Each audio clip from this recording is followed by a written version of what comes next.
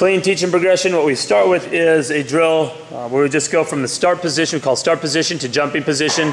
So what he's going to do is get a back arch, squeeze the shoulder blades, big chest, and then from there he's going to push the hips back, slide the bar down his legs to the top of the knee, which we call the jumping position. And he's going to come back up. So it's just start position, jump position, and then come back up. He's not going to actually jump with this one.